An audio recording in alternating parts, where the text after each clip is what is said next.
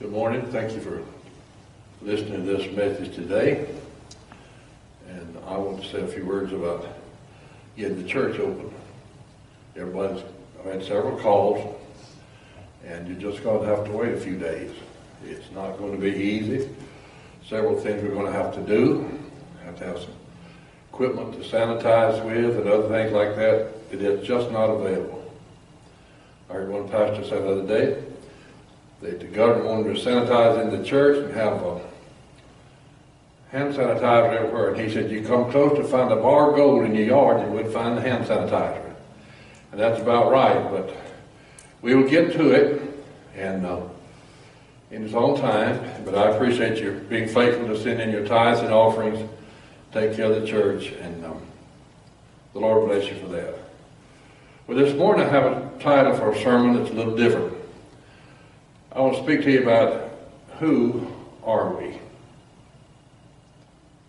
Now, I'm going to get back to the study on Revelation this evening, but this morning I want to speak to you about who are we. Romans chapter 1, verse 1. Paul, a servant of Jesus Christ, called to be an apostle, separated under the gospel of God. The world will not like what I'm going to say for the most part this morning, but it doesn't matter at all. In verse 1 of Romans chapter 1, Paul made a bold statement saying he was called to be an apostle and was separated under the gospel of Christ.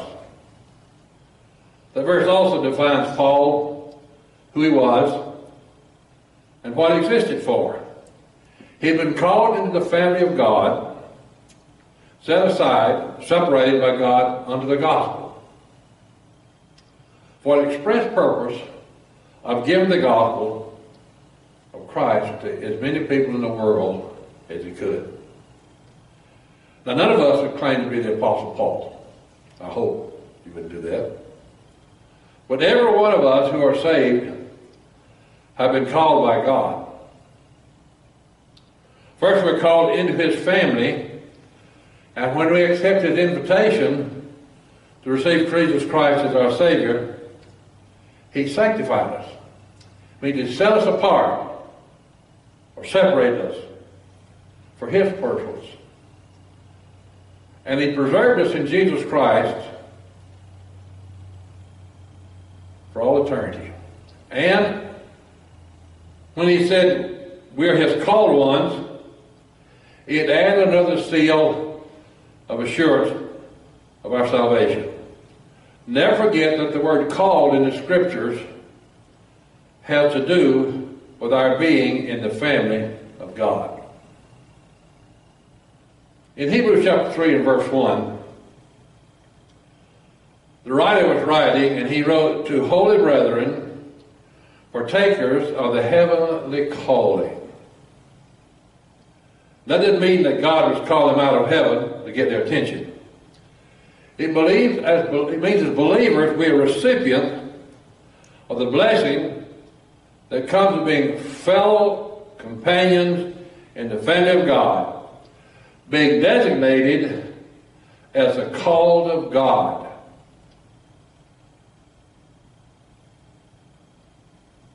It means we have all the assurance of the blessing of God, being God's family, and we enjoy those blessings daily. So who are we? We're the called of God. And we are called to be saints now. In verse 1, Paul says he's called to be an apostle. Means God had put his seal on Paul, and nothing could break that seal, so Paul could enjoy the full assurance of salvation, the joy of serving the Lord. He said, well, that was Paul. Okay. Well, what did it say about us? What does it have to do with us? It has a lot to do with us. There are all kinds of things that I could say that I won't say this morning. But look at verse 6 of Romans chapter 1. Paul said he was called, verse 6, among whom are ye also the called of Jesus Christ. The words were addressed in the first instance to the Christians in Rome, but they're for us as well. And this verse is telling us that believers of this day and time have the same assurance and all the blessings of God that the apostle had, because we are among the called of Jesus Christ. Now notice verse 7. Called to be saints. To all that be in Rome, beloved of God, called to be saints. Grace to you, peace from God our Father, the Lord Jesus Christ. Called to be saints simply means called saints. This is not written to some elite group in the church. That's the idea we get to talk about saints, but that's not the biblical idea. It was an open letter to all believers at Rome. It's an open letter to us today. Paul used that same analogy in 1 Corinthians chapter 1, verse 1 through 3. In writing to the church at Corinth, Paul said, "On the church of God, which is at Corinth, to them that are sanctified in Jesus Christ," or Christ Jesus, "called to be saints, with all that in every place call upon the name of Jesus Christ our Lord, both theirs and ours." There's that phrase again. Called to be saints. So who are we? We're the called of God. We're called to be saints. We're called saints. He gives us the name saints. A saint is not some person that's had all kind of things written about them to glorify them. Saints are living people who know Christ as their Savior and live for Him daily. So the 1 Corinthians, it was addressed to the entire church at Corinth, and to all that in every place call upon the name of the Lord Jesus Christ. And so we are called what? We are called saints. That's who we are. We're God's people. Now the world doesn't like that. The world will laugh at us. But I'm saying to you as a church, if you know Jesus Christ as your Savior, you're part of this local assembly, you're called by God, my saints. You belong to me. And we didn't do that. All of God's people have two addresses. We have an earthly address, we have a spiritual address. Now my earthly address is 6985 Hobgood Road, Fairburn, Georgia. And my mailbox is full of junk every day. I wish there's some way I could eliminate it, but I can't. But my spiritual address is in Christ.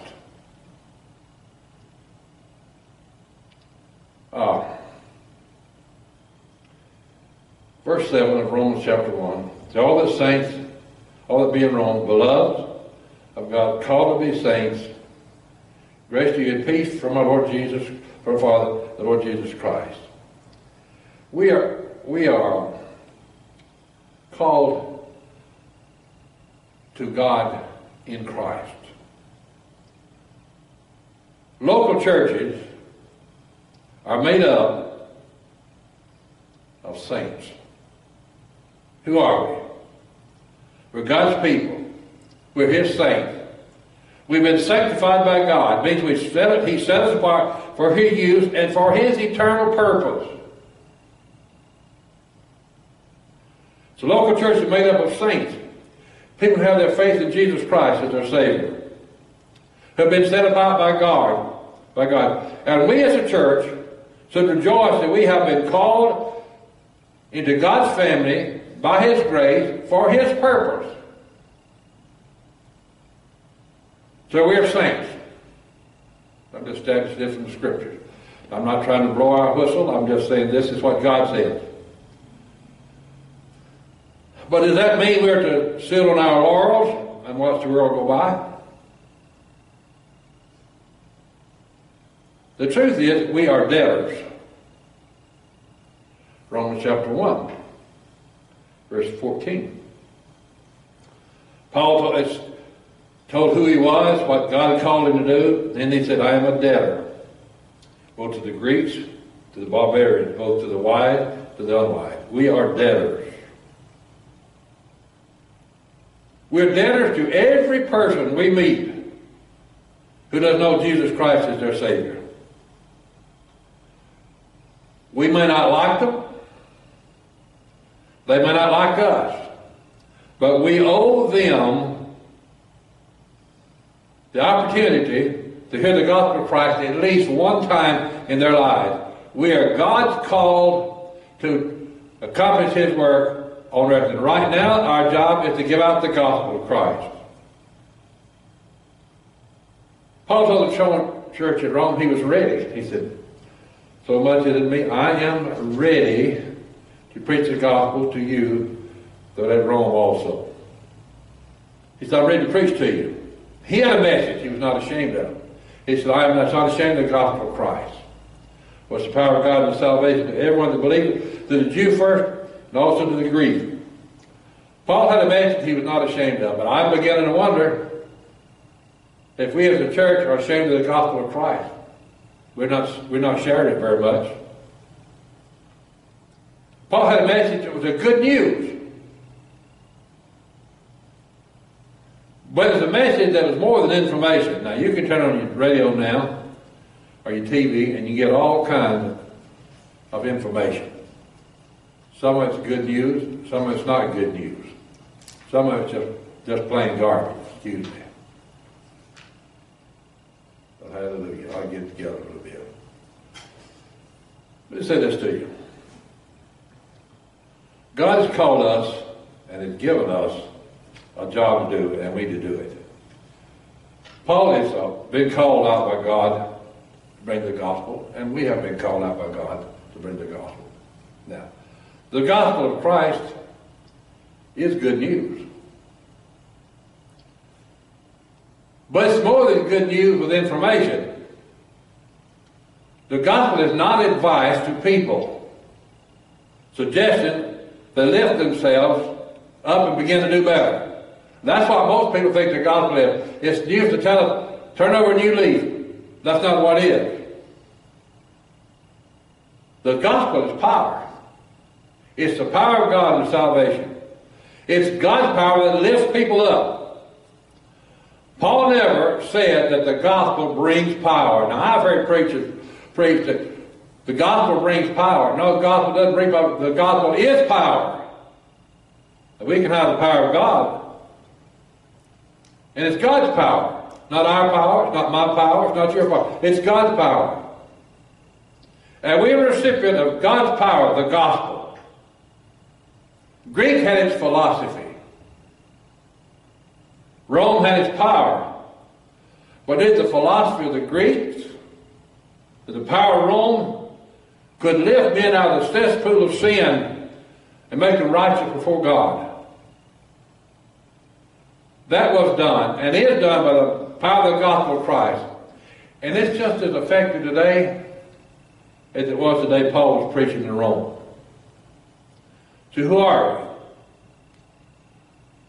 we? We're God's chosen people, called by Him to do what He wants us to do on earth.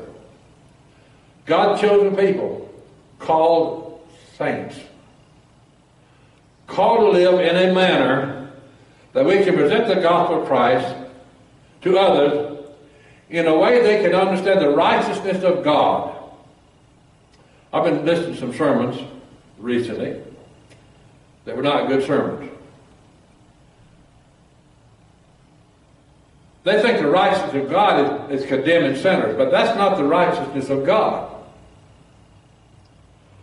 The gospel of Christ does not speak of the righteousness of God that condemns the guilty sinner, but it speaks of the God kind of righteousness that is given to the sinner who puts their faith in Jesus Christ. What a glorious message we have. Faith in Christ gives us God's righteousness by which we live. And that's the thing that's missing in most of our preaching today. We're talking about, just this and this and this and that and that. God's going to bring judgment. He is going to bring judgment. I'm going to get on that this evening in the message. But we need to let people know that the gospel shows us the righteousness of God in us. It didn't show us a righteous God condemning sinners. For God so loved the world that He gave His only begotten Son, that whosoever believes in Him should not perish, but have everlasting life. I'm not ashamed of the gospel of Christ, Paul said, for it's the power of God unto salvation to everyone that believeth, to the Jew first, also the Greek. Now, people like to say this, but at first it was ethnic. They went to the Jew first, then went to the Greek. But later on, Paul said, I am indebted to who? Greeks and barbarians. I'm indebted to all of them. I'll say this to you. The Jew has received the gospel as a nation. Now, every Jewish person that comes to Christ today comes like we do, by faith in Christ. It's that simple. Oh. But God called us to be saints. Called us to live in a manner so we can present the gospel of Christ in a way that people can believe it. The problem is that most Christians today are not living in a way that people see them believe the gospel. Can we believe what we see or what we hear? Old man told me one time, believe nothing you hear and half what you see. And that's about right. I mean, if I believe what I hear now, I'd go crazy. He said in verse 17, for therein is the righteousness of God revealed. Revealed what? Revealed in the gospel. Revealed by the gospel. Revealed in our lives. Why? How? For there's the righteousness of God revealed from faith to faith. As written, the just shall live by faith. We trust Christ by faith. We live by faith. We can live by faith because the righteousness of Christ, the righteousness of God, is revealed in us. Our faith in Christ has made us just. The just shall live by faith. You know what that means? Just as if I'd never been a sinner. Most people say, not just if I'd never been. No, just as if I'd never been a sinner. When God saved me, He made me new. I am a new man in Christ. Made a new person out of me.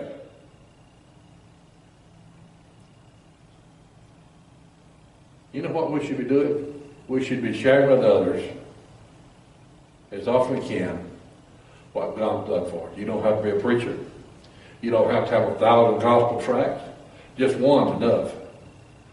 But you need to share with people what God has done for you. That's all you need to do. That's all God asked for us. Paul was ready. He was ready to preach. He was ready to suffer. He was ready to die. He was ready to give his all for the sake of the gospel. And since we're the called of God, just like Paul was, we should also be ready. Ready for whatever God has in store for us. Ready to live for Him. Ready to die for Him. Ready to give Him our all. Just ready. That was a song in our hymn called Ready. Once in a while we sing, I wonder if people mean it. Are they ready? Ready? Right now we're going through some difficult days as a church. But I will say to you, loved one, it will only endure for a season.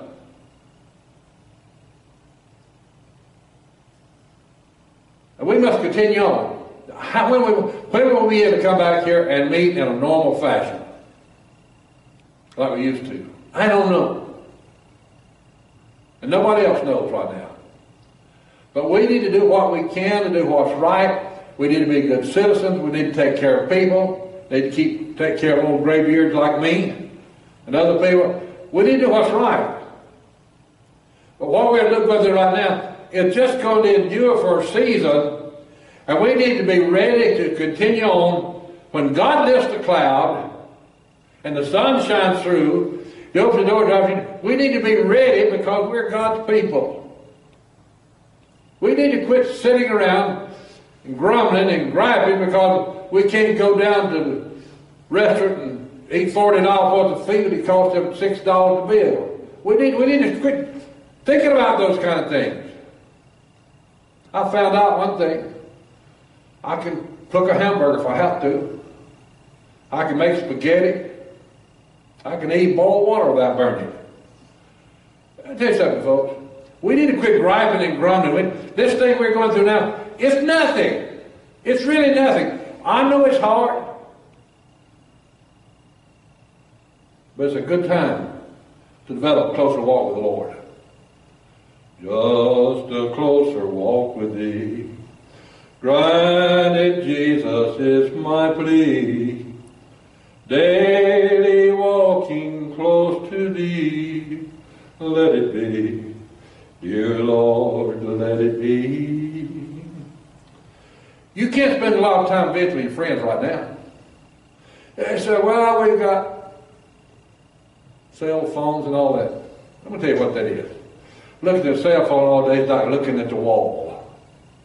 Now, I'm glad we got it. I appreciate the technology. But this is a good time to spend the time fellowshipping with our Lord around His Word. I have a challenge for you as a church. When you shut off from the world and you can't go out and do the things you normally do, it's a great time to read through the New Testament.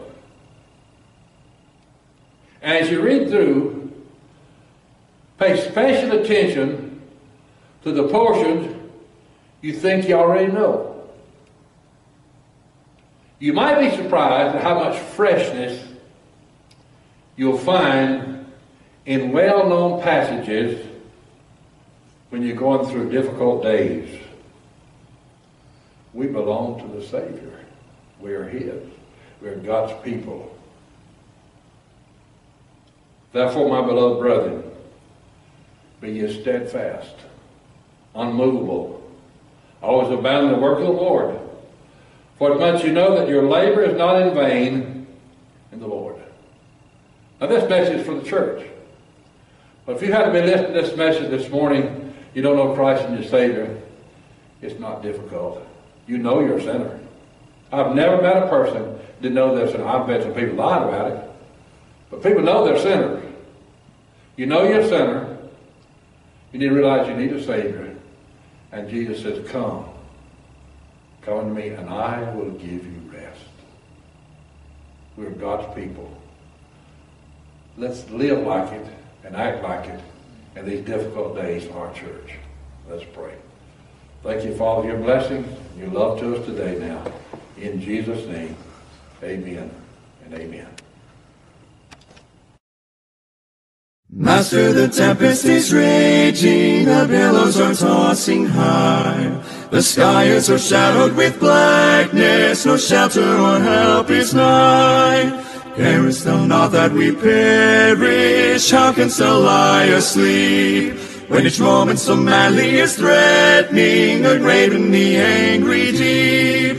The winds and the waves shall obey thy will. Peace, be still, be still, be still.